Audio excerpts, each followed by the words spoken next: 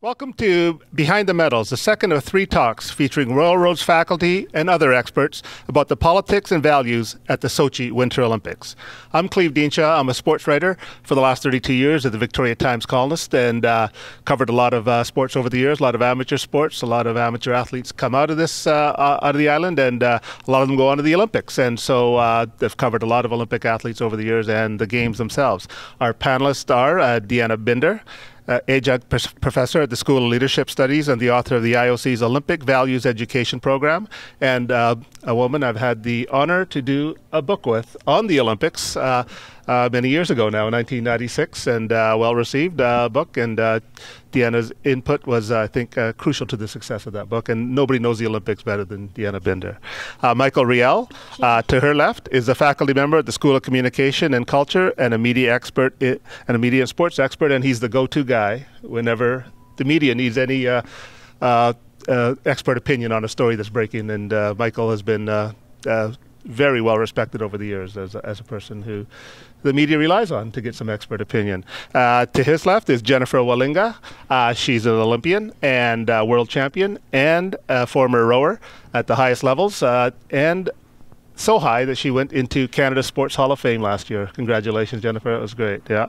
And to her left is Marilyn Taylor, the director of the Institute for Values-Based Leadership at Royal Roads. And Marilyn will give us a non-sporting perspective through her strengths in leadership studies about what the Olympics mean culturally across beyond just sports. So welcome, everybody.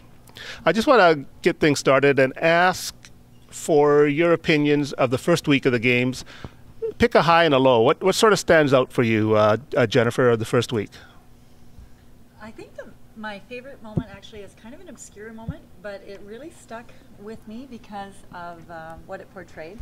I was watching the Russian skaters, the pair skaters, and the second-ranked skaters put forth probably their best performance ever. And the young woman who was skating, she came up to her last jump, they nailed it, and you could see she was supposed to do this graceful move with her hand, but instead she went, whoa, like this with her hands, like she was kind of cheering. And I thought, there it is, you know, when you know you've nailed something and you just want to celebrate, you know, with your partner, with the crowd, and it was beautiful, and they had just laid it out. I think the low for me, it was this morning hearing about this controversy around the luge and the potential of someone messing with the temperature of the track, yeah. And I think if that's true, which it seems to be, that's quite a tragedy. Yeah, Marilyn. Well, I'd have to go along with Jennifer on. I'd have to go along with Jennifer on the low, which was that not only that, but the rumors around figure skating and deals behind the scene. And it's not. One hopes that it isn't true, but even the kind of reverberation of those thoughts are kind of, yeah. And I suppose the family of the Dufour, LePointe Dufour, family was amazing. Yeah. And such partly because it's evident when you have a number of people in the same spot with so much to celebrate. It just reverberates and gives meaning to a family, a community, you know, and a nation supporting that tremendous accomplishment. Thanks, Marilyn. Michael? Well, there were lots of highlights for me, but I think the one that kind of surprised me was Sarah Burke, because that story is one I didn't know in detail, and I was wondering, why are these athletes acknowledging somebody who hasn't been in the competition for a couple of years because of her tragic accident and death? And then as you get the story, you realize, oh my gosh, she was the pioneer, she was the leader, she was the advocate who would buttonhole any official from the Olympics or any other sports federation about giving recognition to women's mogul skiing, and she was very successful, and so such a tragic loss. And I thought the acknowledgement of her role was really meaningful. Yeah. The downside for me is a very subjective one, and that is, in order to keep informed about the Olympics as a whole and to talk meaningfully with all of you and others, it's exhausting. And I found myself over the weekend watching a movie. I couldn't do You had Olympics Olympic fatigue. anymore. I know a lot of people did that last week, just turned on something else because it was just, it's too much sometimes, right? It's just, it's on 24/7 and you just need a break from it sometimes, yeah. Deanna, what sort of stands out for you for the first week?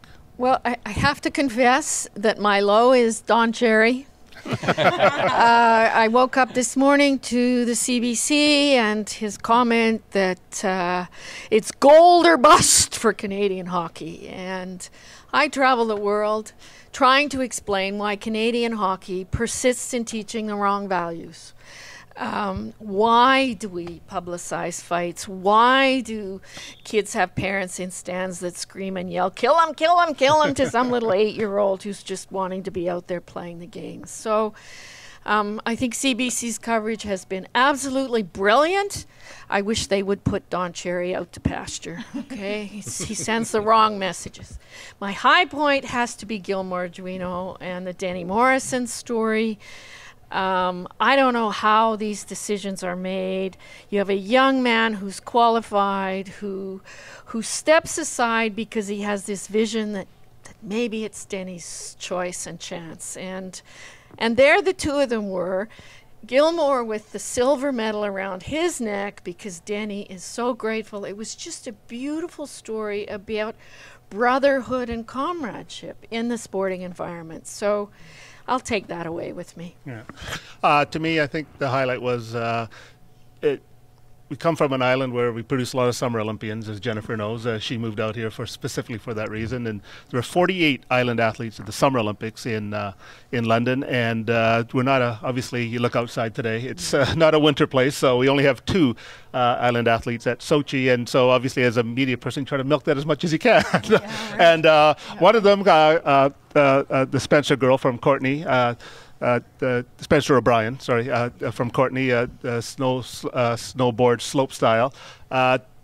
She was a world champion going in, and as often happens in these sports, I mean, you just reshuffle the deck and everybody's capable of winning, and she made the final and she finished 12th and of course broke down in front of the cameras in her post race interview. And to me that was a highlight, just the raw emotion of that moment, that it suddenly hits you that this is not just a regular race anymore, this is the Olympics, and here I am. And I think just the sort of raw truth of that moment, that it's all about the camaraderie and the sportsmanship, but they're also out to win, right? And it just hurt at that moment. And then it comes back to the sportsmanship of the moment, going, well, I gave it my best shot, right? And the whole overcoming the emotion of that moment, I think, was the highlight for me, both the top and bottom. So and then people saying, well, she was last. Well, no, she was last in the final, which is 12th best in the world. So I found that the highlight for me of the first week. So okay, and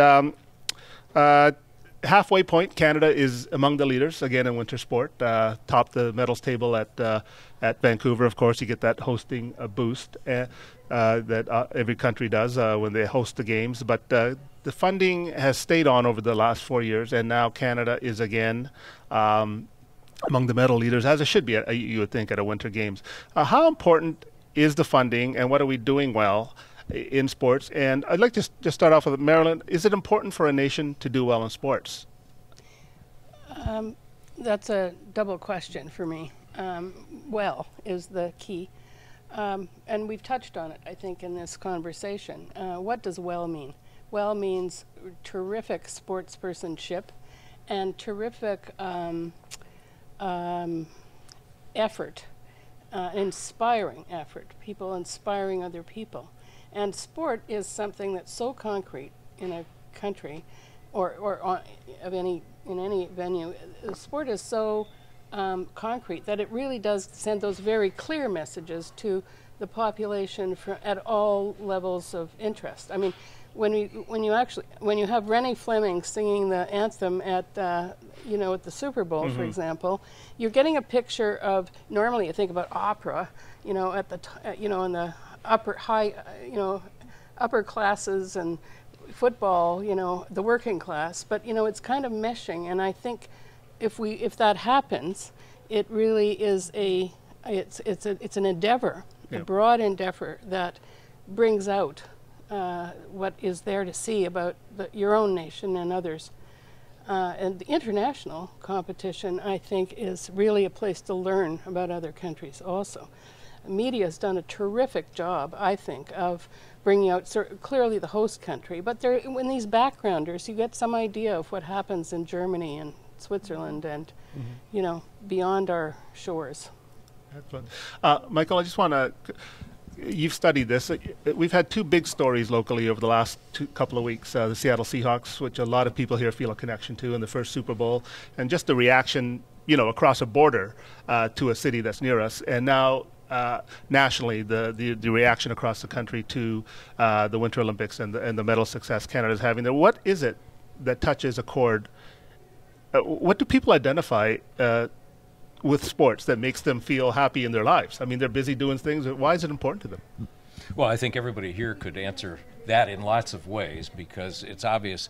The psychology of sports fandom, to me, is fascinating, particularly the degree that people kind of expose themselves, painting their faces and wearing weird get-ups that they'd never be seen in otherwise, and getting caught up in the fever of it. And people whose lives are pretty staid otherwise will do this.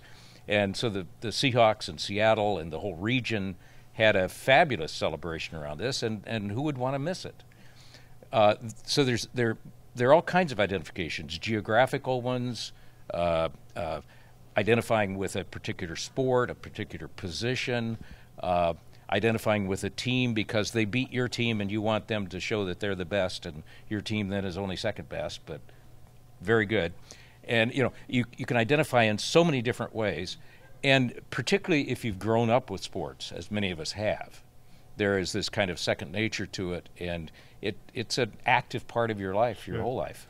Jennifer, you're the only one here among us who has actually put on a Canada jersey to do anything at international sport. What is it that transforms that experience for you, and what do you think that people see in you when you put on a Canada jersey, and that they rely so much on how you do for their own sort of edification and gratification? I think it's about hope, and I hardly ever use this word, but dreams. I think I'm just imagining kids. So I work with a lot of kids, and I always have, and I think they aren't thinking about me at all. They're thinking about themselves, which is good, which is what I want, because they're looking at me and seeing that, okay, maybe I could do that. And I remember feeling the same way, you know, leafing through this 1976 Olympic book that we had for some reason. And it was so funny looking at times for the 800-meter runner, because I figured I was going to be a runner, and thinking I'm only a minute off, you know, no problem. And I think that's what it is. It gives kids hope and fuels their desire and dreams. It's that identification. I think people want to root for something, and you know, frankly, I don't know if it matters who you root for. You just want to align yourself because there's some value in that.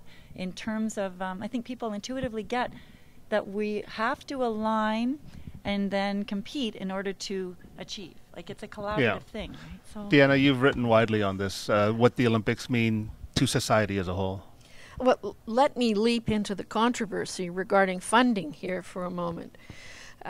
You'll remember after the 1988 Calgary Games, when we won only a bronze medal, and there was this huge furor about how come we didn't win a gold medal, and so they immediately implemented a funding program, and we did incredibly well in 1992.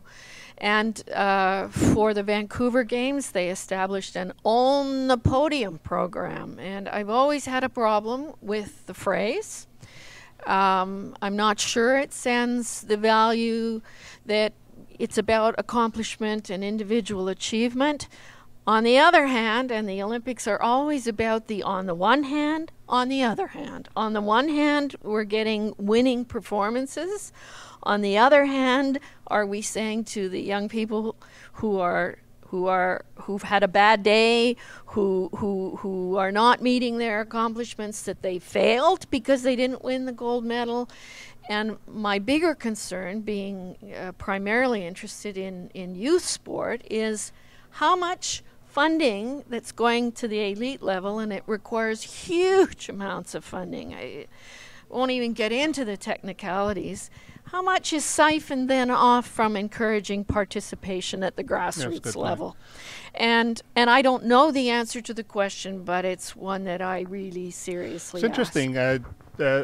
There was a sort of theme that ran through after Vancouver 2010 ended, that somehow the games changed us fundamentally as a nation. And that was sort of like a running sort of storyline afterwards, that now we're more American, and the whole thing was now we're out to win. Jennifer, you gave me some pretty interesting quotes last week when I did a story on this, and you said this whole swagger bothers you a lot because that's not really us. It's sort of something that's sort of been placed on us because now the whole idea was own the podium, not just rent the podium. You know, it's how do you feel about that whole supposed new Canadian attitude of it's all out to win or nothing? Yeah, I think it is. I think the Olympics is about winning. We want to try to win because we're competing and we're in sport.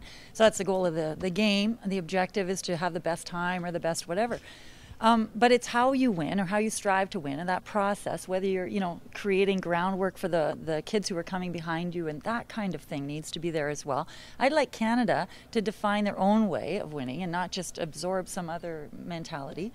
This is an interesting story. When we would train in Europe, which we would do because that's where most of the countries were for our competition, we would often train with other countries, right? So we train with the Swiss, we train with the Australians, the New Zealanders, the US. And we got to know all these people really well because we'd hang out with them at night, right? You'd play Pictionary or charades or all these things, and it was fascinating to see people, the culture of the country come through. And the Americans would really tighten up. They'd be a total team. They didn't want to interact with us. It was like this. It was all about winning this game. It was really interesting, and it was fine. I mean, that was their approach, right? The Swiss, they didn't care at all who won. The Brits were just out to make us laugh. Like, it was so interesting to see. So what's our way? National characteristics do come through on the world stage. And so what's our way of winning? And I think it's about hard work. I think people feel like, yeah, we do want the gold, and we'll be proud of our gold if we know we've put in that work. Like, you look at Bilodeau, right? What he's put into achieving, the way he thinks, the way he analyzes his former race, and then puts it out there the next time. And Patrick Chan, there's so many good examples. Yeah. I want to touch on this gender equity issue in the Olympics. The IOC put women's ice hockey on notice last in Vancouver that unless you can have two countries capable of winning a medal, you're on probation essentially. And we'll see how it goes after this, but nothing has really changed. There's Canada and the US, and that's it. And I think of all the athletes, especially in Summer Olympics, don't even get to qualify for the Olympics because there's just the depth of field is just in track and field and swimming is just so deep. You have to go through a really harsh process just to get on your national team to go to the Olympics. So, and here are a group of athletes who get to show up, and basically, you show up, you win a medal.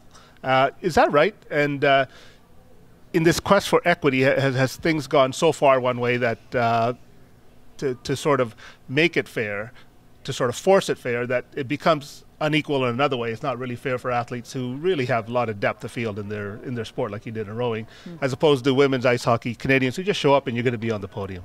Deanna? Well, I think we first need to talk about what the IOC criteria are for including a sport. In the Winter Games, you have to have 45 nations who can field a team on 3 different continents. Now, I have a feeling they've probably stretched the rules because I don't know if they have 45 countries. And certainly of those 45 countries, there's only 4 or 5 who have really strong teams. The counter argument to that, I'm going to let Jennifer make, because there is an issue about how do you develop the athletes, the female athletes that will go there. I mean, the IOC had to draw the line in the sand for Saudi Arabia and Yemen at the Summer Games in London to say, if you don't send women, you will not be competing, because our Olympic charter says you must not discriminate on the basis of gender. And so many of those nations originally were not, they didn't allow women to participate in physical education and sport. So, Jen? Yeah, we were having a conversation earlier, and I think there's this, it's a paradox, right? Where are you going to start developing women's sport? Because the support really isn't there, I don't think. There are many cases that we could point to. So unless there are these role models, Hayley Wickenheiser, Cassie Campbell, they've inspired how many young women to play hockey, and probably right across the world. It seems like a form of an encouragement of some kind. Okay, we're gonna lessen the rules a bit, just to have women's hockey, and so there will be role models, and hopefully it'll grow organically. Michael, is that a good idea, or are rules that like Deanna says, there are harsh rules that the IOC places in place for sports, and you have to have this level of interest across the world, which women's ice hockey clearly doesn't have, yet it's in the game. But at the same time, having a sport for men and not for women is a real distortion. We did a content analysis of the Winter Olympics before women's hockey was introduced, and 70% of the airtime on television was given to male sports and athletes. Yeah. But if you eliminated the male-only sports, like ice hockey, it was almost 50% coverage of male and female. Okay, yeah. So if you have a male-only sport, you're really biasing what the public is going to see by way of gender. Marilyn, I'd like to ask you about it because your expertise in leadership. I know affirmative action, and essentially what this is a very touchy subject across the board in a lot of different venues. How do you feel about it? Having women's sports that maybe are not widely played, but just to have them for what they can potentially do for the growth within themselves in the games. Yes, and there's a passive inclusion approach, and there's an active inclusion approach. My interest is in the impact of the Olympics on the world, and I just want to say again how terrific the CBC has been in bringing out more than on the podium focus on getting gold. I mean, just terrific. And the point I want to make is that there's an opportunity here, because the Olympic is a worldwide event, really. It has the opportunity to be actively inclusive. In other words, to be a leader in inclusion. And I think there are many people who now would say that the world would be a better place with more equity of women everywhere, because we need that balance in every which way. So there's a tremendous opportunity to be an active influence on that. So yes, I think because of the opportunity, it's so unique, it would be very helpful. If, and we should also add women's ski jumping was added for the first time this time at the Games. Just Cleve, another point is that the numbers game that Deanna just talked about doesn't get at the discrimination that goes on against women's sport at the grassroots level. Jen was telling me about her experience of observing. You may want to speak to that, but where girls' sports are programmed at times that aren't very accommodating, if they're programmed at all. Yeah, and it's not just an issue in this part of the world. Of course, in the Islamic world, it's a huge issue, like Deanna said, and they're trying to get around that through cultural sensitivity and stuff. But obviously, women's sport is a huge issue there, and it's something that we can't ignore. That a lot of women are just not encouraged to go into sports. I love the stories of the dads of women hockey players who didn't want their daughters playing hockey, that now are just the biggest fans. Exactly, there's transformation here. Marilyn touched on it. Michael, you're the expert on it. What's your opinion on 1 week in the role of the media so far in the games, both NBC and CBC, which we have access to? Well, I tend to take a kind of a long look at it, and it's amazing to me the abundance of media Olympics now. As opposed to like in the old network TV era, where you got the network's version of the Olympics limited largely to prime time, no choices. Now I've got three screens going. I've got my phone with my CBC mobile app, and I've got my computer with information and interaction with other people. I've got the TV, and the TV I've got 31 channels on my satellite system that are carrying the Olympics. Jeez, I've been watching. So the abundance of it is fabulous for the viewer. It gives viewer choice. Yeah. Jennifer, Marilyn mentioned that she's happy with CBC coverage, that it's been very fair and not just touching on the winners, but the broad spectrum of the stories of the Olympics. How have you found the first week of the coverage? Great. And what I'm really liking and have been craving for the last 20 years is the capacity for the media to highlight the fourths and the fifths and the eighths and the 12ths in the way that you just did, and to acknowledge it. A lot of the time, we're right there. We're right there. And what's the difference between a third and a fourth, really? In rowing, you only ever win, not always, but often you'll only win a gold. Yeah. So there's a win and loss thing, and that's it. And I just think it's crazy, this differentiation between the third and fourth. So I think they're doing a great job. We have a question from our audience. Hi, thank you. Great comments. I'm representing municipal programming, recreation and sports programming. I quite liked Deanna's comments about grassroots development. What comes to mind is the long-term athlete development program. I'd like to hear the panel's views on that program. Is there any gaps with that program? Going back to municipal sports and recreation programs, you often hear that the elites, the grassroots is at the BC Games level or the Alberta Games level. I'm from Alberta. Being a municipal leader, I feel there is a grassroots level that is not even being captured. I would call that BC sports level, games level, almost elitist. It is formulating into the next stages, but there is another level that's being missed. Just like to welcome your comments on my feedback to you. Jennifer, you're actually involved in the system. First of all, ask Jennifer her opinions because you're actually there, and then Deanna. Yeah, well, I was a middle school educator for many years too, and coach, and so I've always really embraced this idea of the long-term athlete development plan, which is based on this idea of readiness. When are they ready for certain kinds of training, certain kinds of concepts? And I think if we were operating more along that line of readiness, that we would serve our children so much more effectively. I think what's missing from that plan, and it's a young plan, and it's being embraced, which is great. It's very flattering, right? It tells people that it's what coaches were looking for.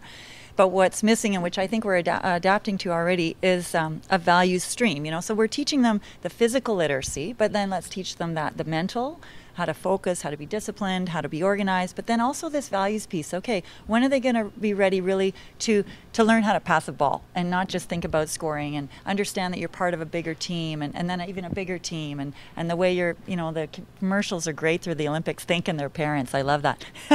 But that's, I think, what's missing. And then also what you talked about with the grassroots, there's this layer that's missing, and it's like we make this leap in differentiation between these kids who are learning, and then, you're trying to be some kind of BC level athlete or Olympic athlete.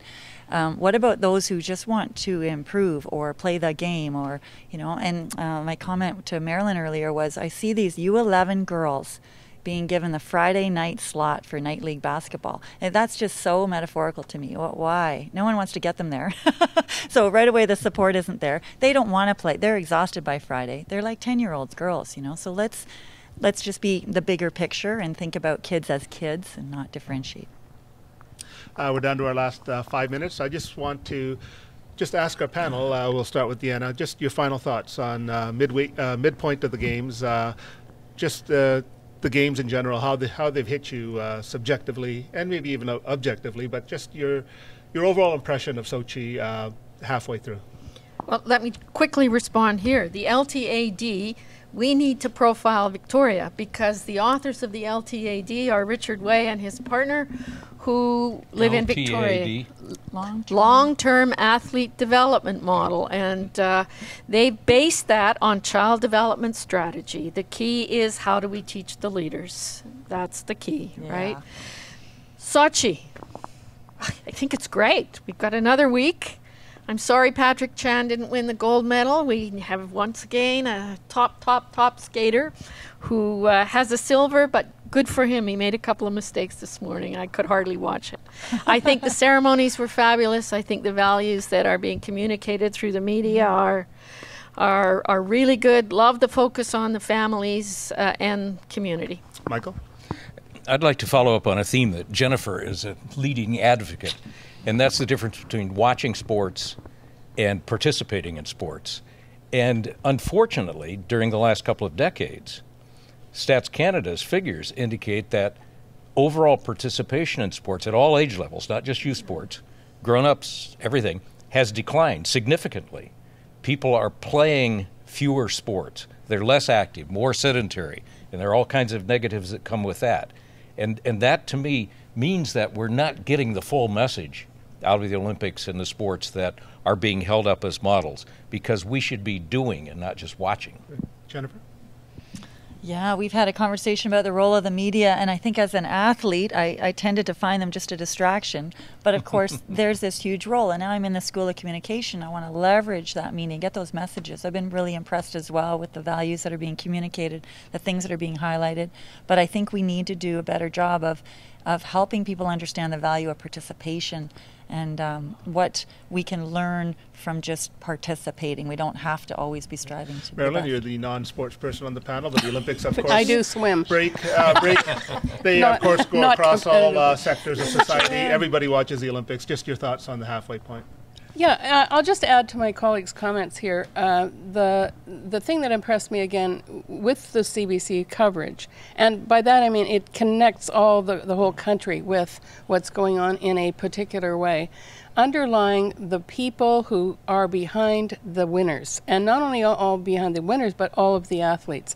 And if I maybe come full circle and look at the Dufour-Lapointe family, Maxime, the eldest of the three, was the person who got her sisters into this, and I love that that and other instances of real the roots underneath a tree are the life of it, and that's been brought out. I really am enjoying it tremendously, and of course the performances and the ups and downs of competition are exciting.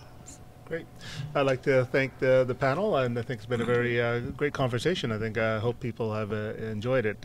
Obviously, everybody brings their own background to this, and it's been very edifying and very enriching to listen to what everybody's has to bring to the table here, and I've really enjoyed this, and we'll see you next week. Well, I think it's been a very good spectacle to this point, and very inspiring in many ways, and I think you're right. A lot of it is, like Michael says, and Marilyn brought up, is how the media the prism through how the media presents this to us. And if it's just only the winners, and if it's just that whole own the podium, which I thought it was going to be this time, because I thought the way CTV and their consortium presented it last time was a little more along those lines of look at all the medals we have, which is great. I mean, like Jennifer, this is serious business out there, and we're there to win medals. And if you're sitting at there as a winter nation with one or two at this point, there'd be national soul searching going on, and why do we suck so badly as a nation? Instead, everybody feels better when your country wins medals, and there's a place for everybody in the Olympics and the Summer Games. You can have the African nations winning, in the track, and this is for the winners. So everybody has their role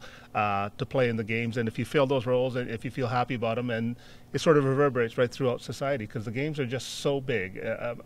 Michael's written widely about this, and how this goes beyond just sports. This is society looking at itself in the mirror and the values that it sees back at them. And I'm happy to see that Canadian values are still there, that the media sort of indicates here today that they're pretty happy that it's not just an American-style win-it-all cost. Yeah, swagger. The word that's being used, Beyond of course, swagger. Yeah.